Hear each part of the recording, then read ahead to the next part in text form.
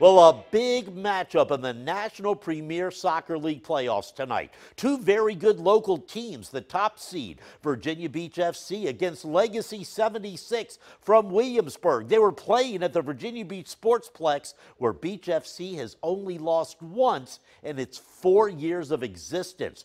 Virginia Beach, the Mid-Atlantic Conference champions, unbeaten so far this year, but it was Williamsburg that jumped out to the early lead 8 minutes into the first half.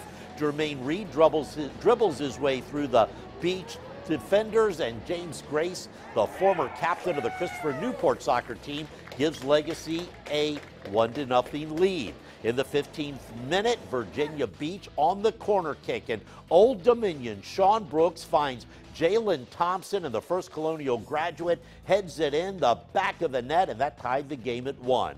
But this night would belong to James Grace as he comes up with a hat trick and stuns Virginia Beach. Legacy 76 with a 3-1 win. They'll move on to the regional finals this weekend.